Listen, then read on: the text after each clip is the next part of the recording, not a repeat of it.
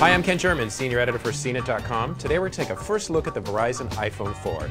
Indeed, I was very happy when Verizon and Apple announced this phone in early January. Sure, it's great that AT&T is no longer an exclusive carrier, but I'm more excited that the long-discussed rumor has finally been put to rest. So what is the Verizon iPhone? Well, the answer is the Verizon iPhone is almost the same device as the AT&T counterpart. There are a couple of differences, and one that's pretty important, but it's still the same phone in most regards. I'll start with the one difference in the design. To accommodate the CDMA antenna, the bringer switch has been moved slightly closer to the volume rocker. Also, the gap that's currently on top of the AT&T handset has been moved to the top left side. Apple wouldn't discuss the specifics of the redesign, but in preliminary testing we didn't encounter the death grip that we found on the AT&T iPhone. Unfortunately, though, the antenna change means that many current iPhone cases, like these here, won't fit, so you need to buy new ones. Also, because it runs on CDMA, the Verizon iPhone doesn't have a SIM card slot. Otherwise, the Verizon handset is exactly the same. You'll find the same controls, camera features, headset and charger jacks, speaker and microphone, and Retina display. Verizon says it will carry the white iPhone, but we still have no idea when that will be. Last time I heard it was just timed in the spring. Now, inside the Verizon iPhone is one major difference. Unlike the AT&T handset, the Verizon iPhone can function as a personal hotspot for up to 5 devices. You will need to activate the hotspot functionality with Verizon first, but once you do, it will appear in the settings menu.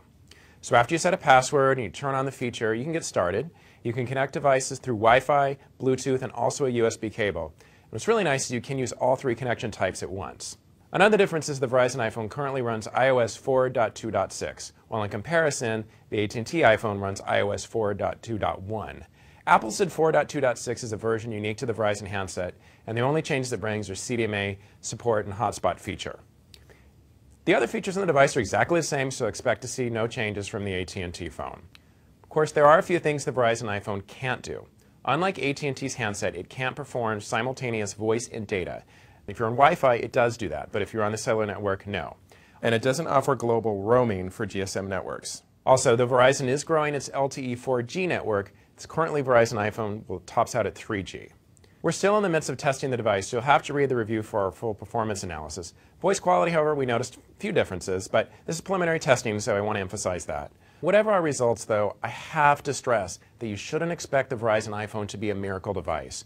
You'll see differences, no doubt, but don't expect it to completely cure your reception woes. You're still using a cellular network that will vary according to your location, interference, and how many people are using it at one time. The expectations for a Verizon iPhone are immensely and ridiculously high, and this handset, I have to say, runs a big risk of not living up to them. That's why it's important to keep those hopes in check. Just recognize it is a phone, it's still going to have problems once in a while. More importantly, though, the smartphone landscape is very, very different than it was in 2007 when the first iPhone went on sale. Not only are there many other fantastic smartphones on the market, but also there are a lot of people that are perfectly happy with their non-Apple device and don't want to buy one. The iPhone is on a new carrier. That's great. There's more customer choice and it remains a very good phone. But it remains just one player in a very competitive field. I'm Ken Sherman, here with a first look at the Verizon iPhone 4.